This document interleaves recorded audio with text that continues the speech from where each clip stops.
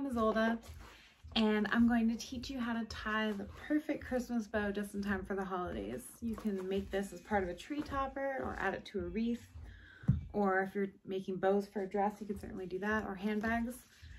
There is one little secret that I'm going to show you that I learned after doing an internship where I tied bows for 6 months straight onto handbags, and it's so useful and it makes the bow look really cute.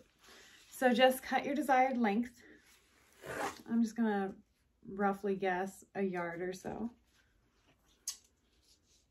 just so we have enough to work with.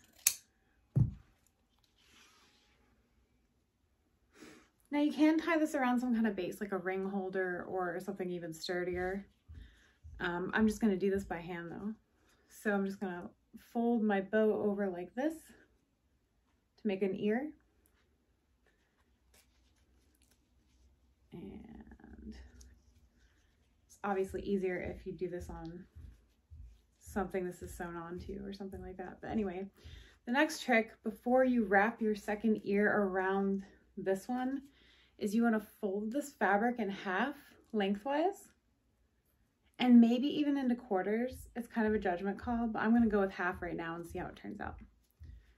So I'm going to pinch this in half as I wrap it around my bow, so I have a nice cute little center here that's being created. Then I'm going to push this through and make another ear, making sure I keep my center nice and tight so that's tiny.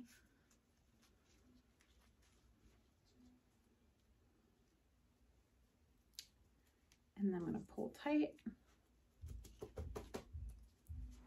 and I'm going to shape it a little, which again, definitely easier on a dress form or just anything that you have that you can use as a base.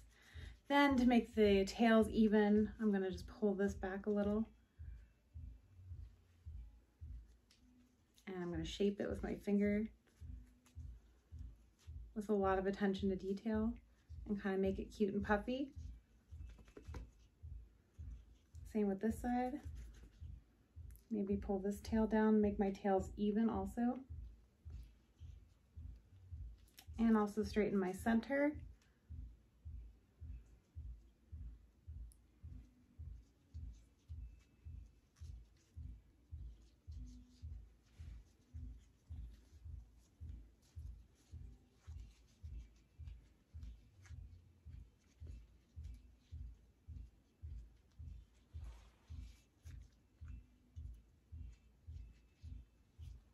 Pretty good.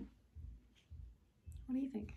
I can make it a little cuter and puffier. I could bring my tails lower so if I wanted it smaller, but I think that's a good size for a Christmas tree.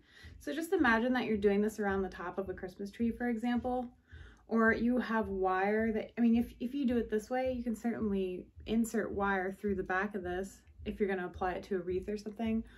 But yeah, I usually just tie it to the top of a Christmas tree and just get up on a stool and do this. And then once it's tied onto there, then I take my scissors, I fold the tail in half like this, lengthwise, just like we talked about before. I take fabric scissors, not paper scissors, and I cut from the center outward.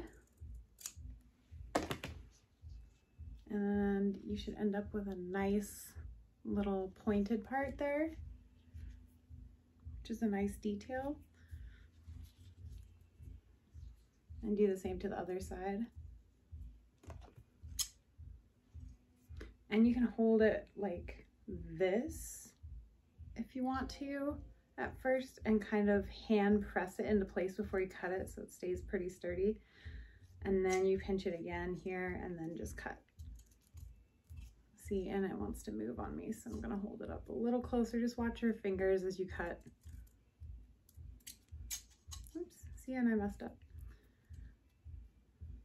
So I'm gonna cut, when you mess up, just cut a fresh line really close to your original line.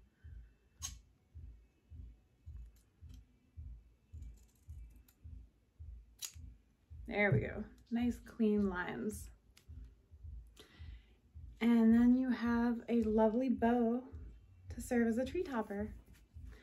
And if you want to take it one step further, say this is something you want to reuse, you can take a lighter without touching directly to the ribbon. You can just kind of melt the edges.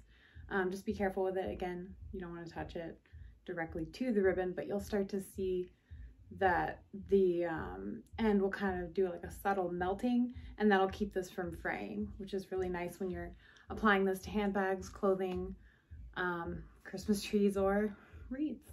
So I hope that was helpful. Have a good night, guys. Bye.